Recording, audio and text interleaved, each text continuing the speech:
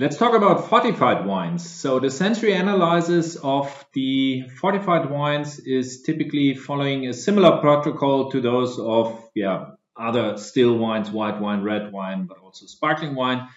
There are just some specific aspects or point to consider due to their unique style and production process. So key elements to consider when performing a sensory analysis for those fortified wines are, first of all, the appearance.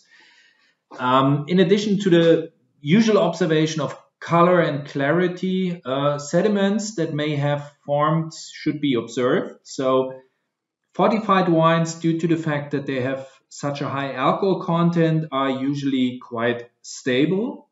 On the other hand, they usually require a certain aging in barrel. And while you also consider a sherry, which has also a specific way how it is aging, you definitely have characteristics to focus on. And furthermore, it's the aroma, which is maybe a bit different to what we usually see in white or red wines. So the wines have characteristics of often nutty or raisin aromas, as well as hints of spices such as cinnamon or cloves. Some wines may also have notes of chocolate, coffee, tea, or tobacco. So let's go on. Then it's also the flavor that is typically sweet. So besides the fact that ethanol brings a certain sweetness sensation at that high levels, usual ports, for example, have residual sugar of 80 gram per liter. So they are kind of sweet. The alcohol level for fortified wines is usually categorized in those three ways. A low alcohol content would be something between 15 to 16.4. From 16.5 on to 18.4, it's seen as medium, and everything higher than 18.5% volume is seen as a high alcohol content. And that's definitely also making a difference here, sensory-wise. The mouthfeel, the texture can be quite distinctive, with usually being quite full-bodied, sometimes a slimy mouthfeel. The weight of the wine needs to be evaluated also along with any astringency from the tannins. But it's usually mainly the alcohol and the sugar that's making it perceived as a very rich, full wine here. The finish means that the length of the finish and any lingering aftertaste should be included.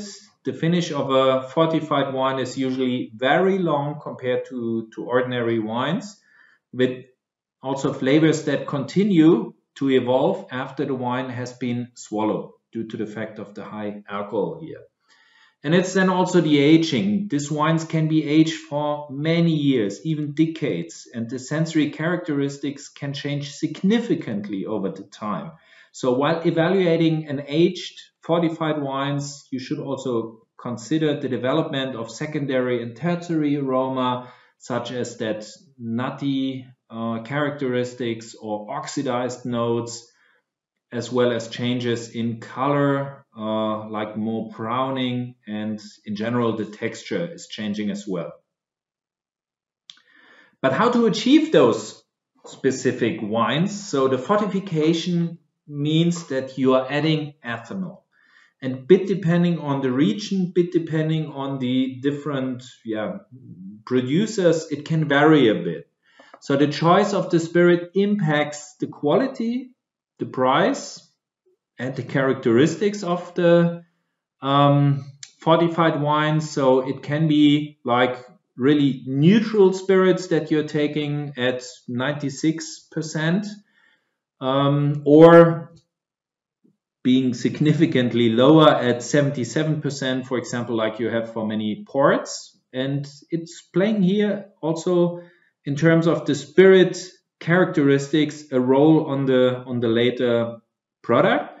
The aroma of the spirit is related to different groups of chemical compounds, like higher alcohols. If they are very rich, they are cluish. If they are not too high, they get a certain fruity characteristics. The same with esters and aldehydes. The aldehyde content present in the spirit coming from wine depends not only on the original wine quality, also on the distillation process. So how carefully you select out the pre-run fraction and the after-run fraction, so that you just take the best part of the spirit running out of the distillation column. Apart from benzaldehyde, which is a pleasant aroma of bitter almond, the aldehydes usually in spirits have an unpleasant aroma like green leaves, bitterness, green fruits, and that will then later on contribute negatively to the port or to the other fortified wines. The alcohol should be evaluated in general terms. If the wine has a sufficient concentration of flavors, weak or diluted, and is generally balanced, but the alcohol can also bring a certain heat, warm effects, and yeah, that's due to the high alcohol content. And yeah, try to pay also certain attention to sensations you might think or they come from the alcohol content in the fortified wine. What are the ideal tasting conditions for those fortified wines? So the temperature are slightly higher compared to sparkling wines, so 10 to 13 degrees Celsius. Usually you have a standardized smaller tasting glass for those wines. Usually you fill them with 35 milliliter of wine, and it needs a certain experience to properly evaluate those fortified wines. So you should have a keen sense on the smell and the taste, and also understand the different kinds of fortified wines and the unique characteristics of them. And then, yeah, like in the previous example, it is important to follow a consistent protocol and use a kind of standardized vocabulary